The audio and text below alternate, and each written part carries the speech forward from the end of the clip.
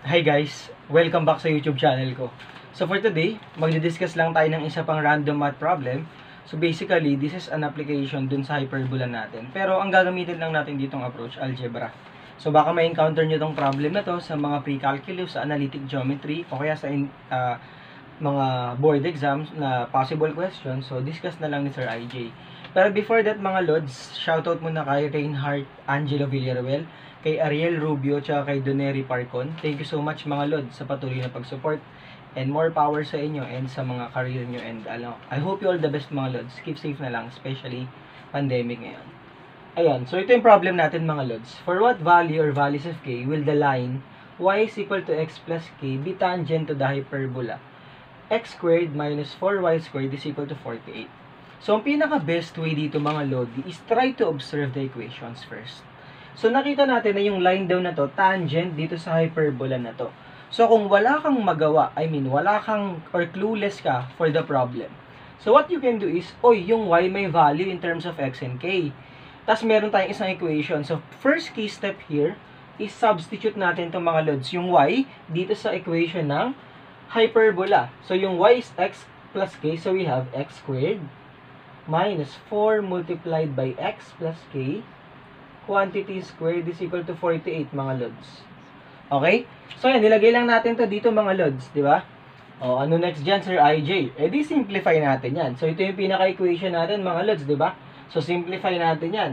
So, magiging, baka nalito po, yung y, pinalitan lang po natin ng x plus k. So, we have x squared minus 4 multiplied by, so simplify natin yung square ng binomial, x squared plus 2xk plus k squared is equal to 48.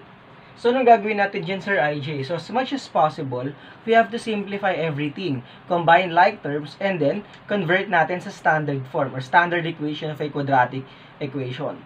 Mga lods. So, anong gagawin dyan, Sir IJ? So, we have x squared minus 4x squared, distributive property of multiplication over addition, minus 8xk minus 4k squared is equal to 48. So, ang gagawin natin, combine natin to x squared tsaka negative 4x squared. So, we have negative 3x squared minus 8xk equals 48. So, lipat natin sa kabila, mga lods. So, we have 3x squared plus 8xk plus 48 is equal to 0. So, tama ba yung pag-compute ni Sir IG? Negative 3x squared, okay. Tapos negative 8xk minus 4k squared. Okay, so, ang nawala, wait lang, sorry, nawala yung negative 4k squared natin, mga lods. Sorry. So, ito, may minus 4k squared pa pala tayo, mga lods. Pasensya na. Equals 48. So, what will happen is, lilipat lang natin siya. So, magiging plus 4k squared plus 48 equals 0. So, ulitin natin. Nilipat lang po ni Sir IG dito. Ito, nilipat lang din natin dito. Ito, nilipat lang din natin dito. In which, ito, naging quadratic equation na. Quadratic equation, which is in the form a equals 3. Yung a natin, yung coefficient ng x squared. Yung b natin ay yung 8k. Ito, yan yung coefficient ng linear term. Tapos, our constant will be 4k squared plus 48. Ayan. Ang tanong, kapag sa isang quadratic equation, Sir IG, kailan ba nagiging tangent yon? So, ang concept ng tangent, mga lodi, it will be related to the discriminant. So, ang discriminant kasi, naalala natin na ang formula ng discriminant sa isang quadratic equation is b squared minus 4ac. So, kapag ang b squared minus 4ac is equal to 0, that is the time na magiging tangent siya. Ibig sabihin, magiging tawag mo dito, it will only pass the x-axis once. Parang ganun siya, mga lodi. So, ang concept of tangency dito is that the discriminant should be equal to 0 para maging tangent siya, mga lods. 'Di ba? So, yan po yung concept dyan. So, paano natin gagawin yan, Sir IJ? Substitute natin from this formula.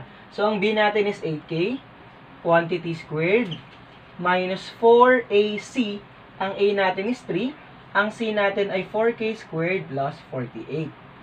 Equal 0. Kasi nga dapat, di ba, equal 0 kapag tangent, discriminant. Tandaan natin, mga lods, napakasimpleng algebraic solution lang to. So, we have 64k squared minus 12 multiplied by 4k squared plus 48 is equal to 0. Simplify natin. 64k squared minus 12 times 4 mga lods, that's 48k squared. 12 times 48, that is 576. Negative, distributive equal 0. Simplify natin. 16k squared is equal to 576. Divide both sides by 16. So we have k squared is equal to 36. Kasi 576 over 16, that's 36. Since k squared siya, meron tayong dalawang root. Therefore, the final answer will be plus or minus 6. So that will be the value of k such that the given line is tangent to the hyperbola. So just in case you have questions or concerns, don't hesitate to comment on the comment section mga lods.